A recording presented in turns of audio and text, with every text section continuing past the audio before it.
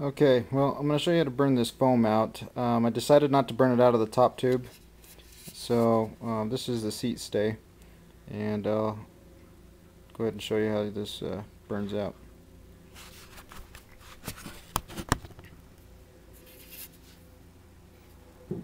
Just take some acetone here. I just pour it in there. You can see it bubbling.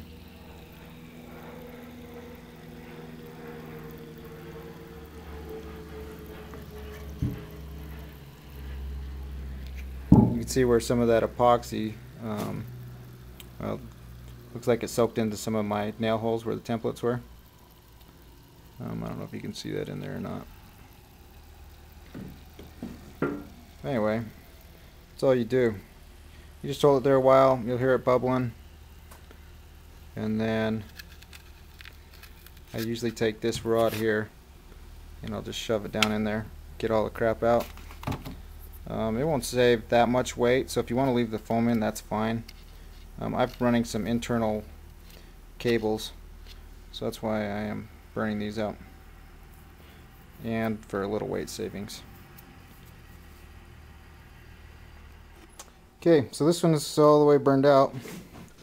Maybe you can see the light through it now. There is still some foam, residual foam. It's kind of melted, and it's hooks to the sides.